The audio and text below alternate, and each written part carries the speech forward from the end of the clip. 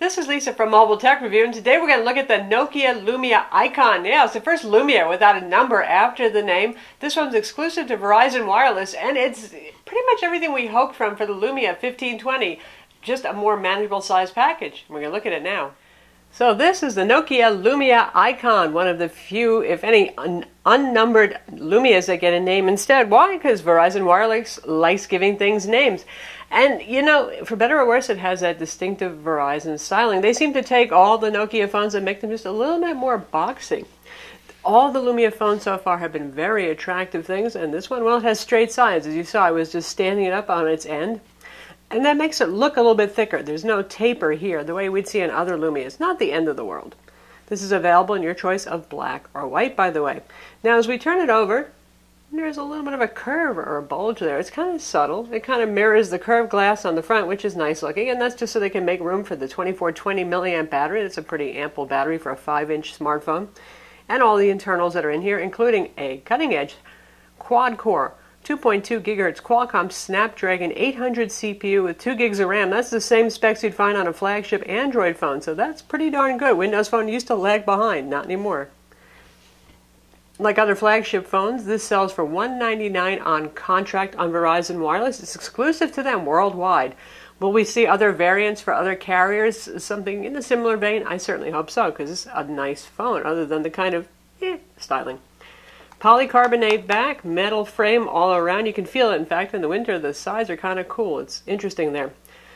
20 megapixel PureView camera with dual LED flash. You're looking at basically the Nokia Lumia 1520, only shrunk down from 6 inches to a more manageable 5 inches. I love the Nokia Lumia 1520, but even for me, it was too much phone to handle. So this is kind of like the sweet spot. 5 inches these days is considered your normal size phone, just about. Full HD 1920 by 1080 display, so you get more columns of icons on here. I like that. More information on the Windows Live Tile experience, running Windows Phone 8 here.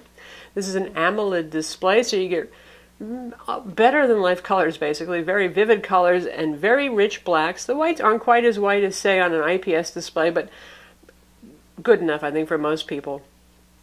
It uses Nokia's clear black technology, which basically means it's AMOLED and you get rich blacks with that. It works with gloves. It has enhanced sensitivity. There's no Nokia glance feature here. I really miss that. It's kind of strange. You go to settings and you look at where that would be, and, well, it isn't there. So when it's turned off, it is turned off. That's all there is to it. It's actually very viewable outdoors, too. Super AMOLED displays, not so much. AMOLED, they can be. Nokia puts a lot of importance on that, and I think a lot of us do, too. You take your phone out outdoors, you actually want to see who's calling, don't you? On the bottom, we have our usual Windows Phone home button here, our search button, and our back button, which does double duty for multitasking.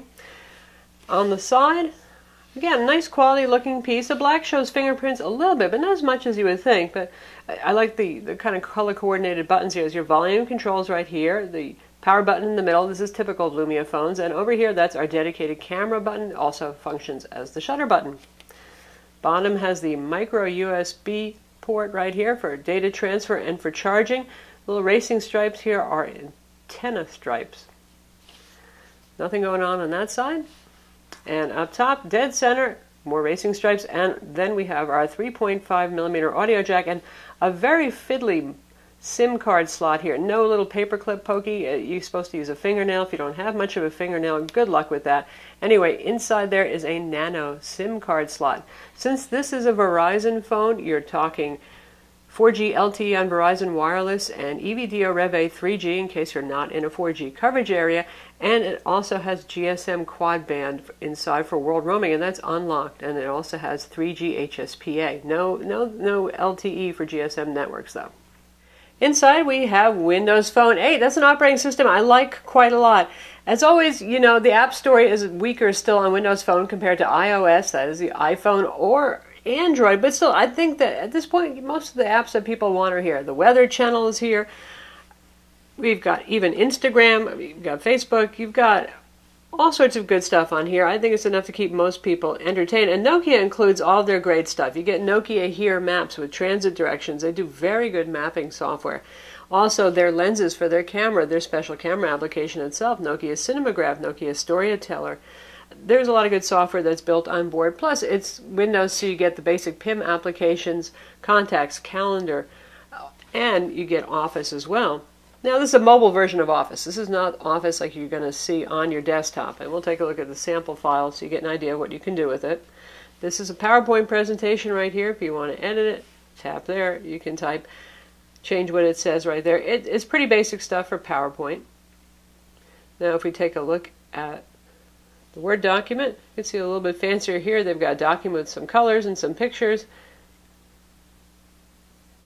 And if you want to do basic editing, you can do that here. I've selected a word, so you can do things like pick a color, bold, italic, cross through, basic stuff right there.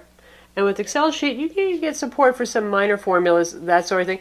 Certainly enough for light editing on the go. I think most people probably use their phones as viewers, really, rather than serious document composition products.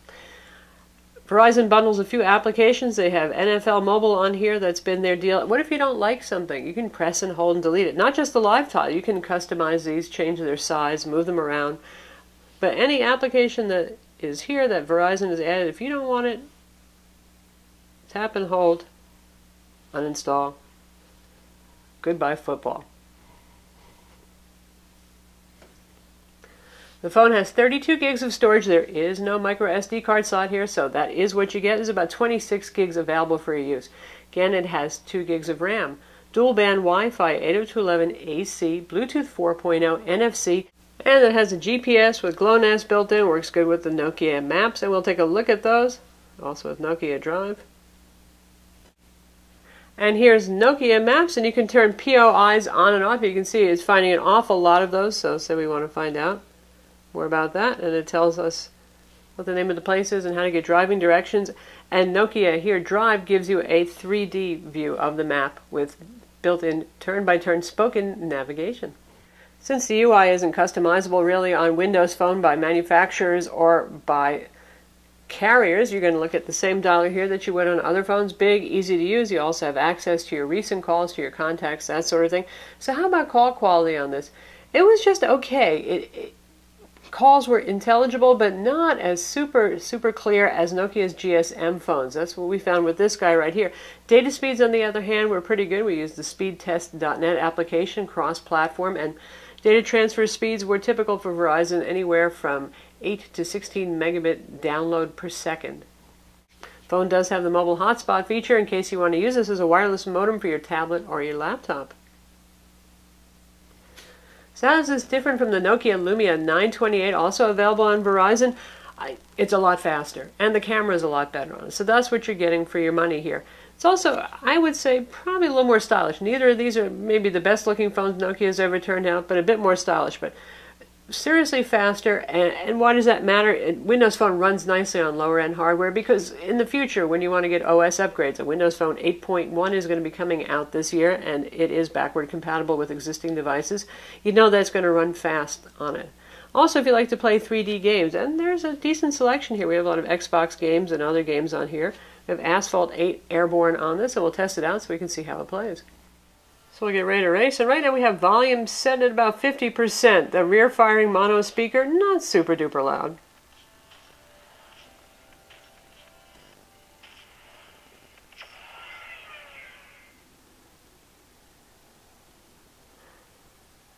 Nice to see Asphalt 8 is actually on here. That's currently the latest version of Asphalt. It's available also on Android and iOS.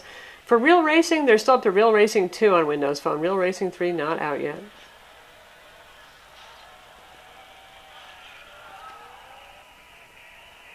Certainly very fluid. Nice looking graphics on this as always. It's just a pretty game.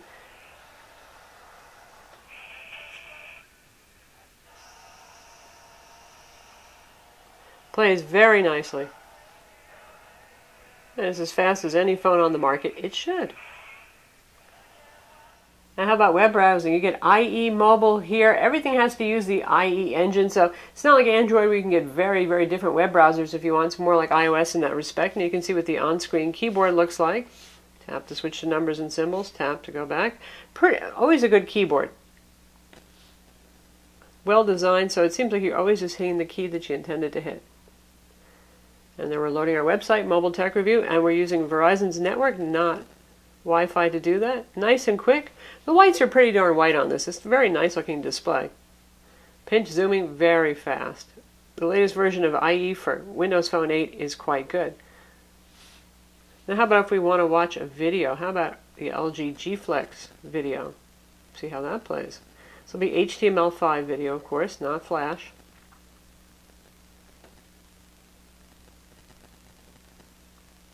And for YouTube, there is no Microsoft dedicated YouTube client, probably because Microsoft and Google just don't get along real well for obvious reasons, but there's a third-party YouTube application that's very good that you can download for free.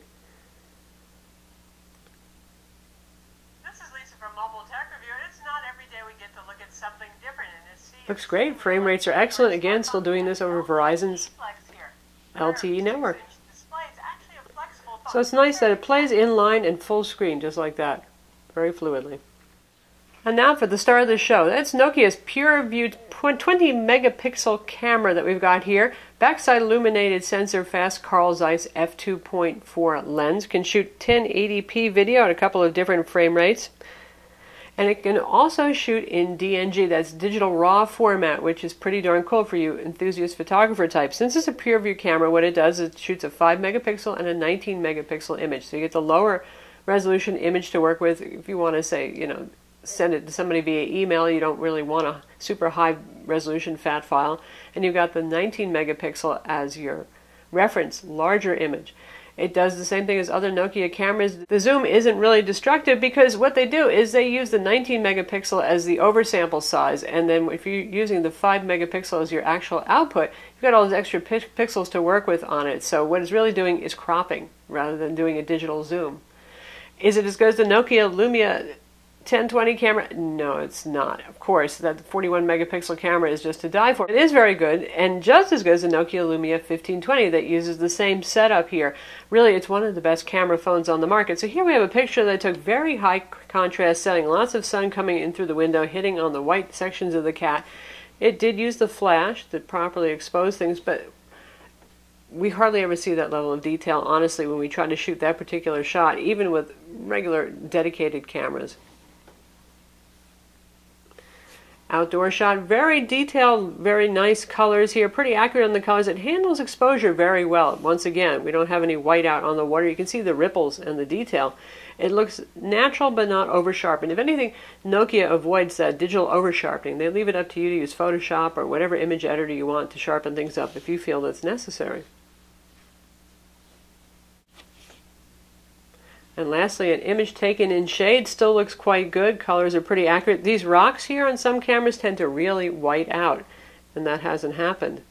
And you can see the detail in the lava rocks there. Really, really nice. I mean, this is a good camera. Likewise, video is also quite pleasing on the camera. Now let's see how it actually does if you want to shoot a photo. And we have our friend the bath toy there, and this is Nokia's camera application.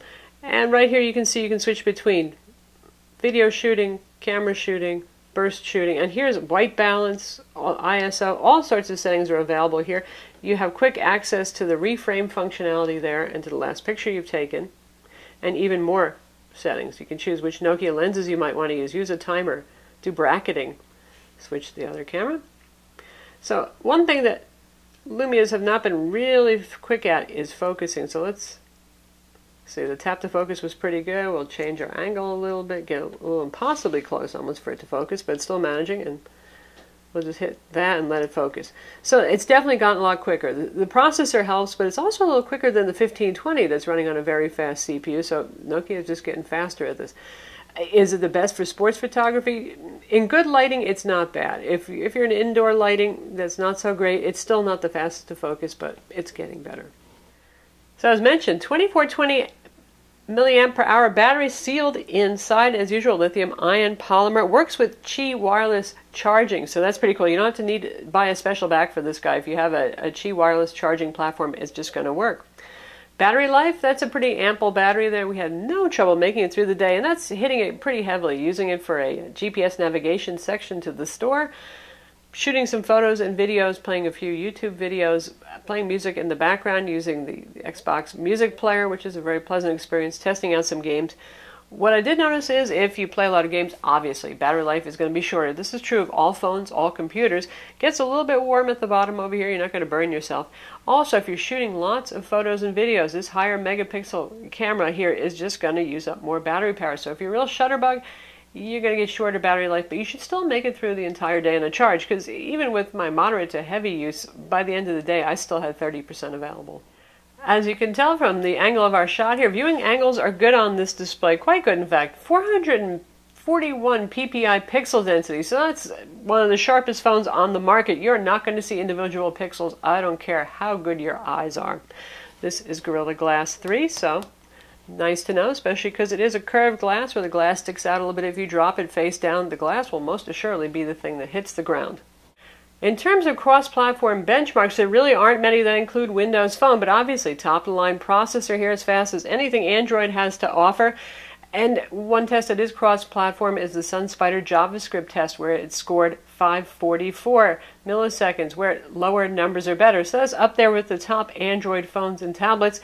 Still a little bit higher than iOS, the iPhone 5S, but very, very fast. Honestly, you're not going to be wanting for speed on this device. There's no lag anywhere. So that's the Nokia Lumia Icon, available now exclusively on Verizon Wireless in the United States. Hopefully we'll see something like this coming to other carriers in other countries soon. It certainly is one of the nicest Windows phones yet. I'm Lisa from Mobile Tech Review. Be sure to visit our website for the full review, and don't forget to subscribe to our YouTube channel.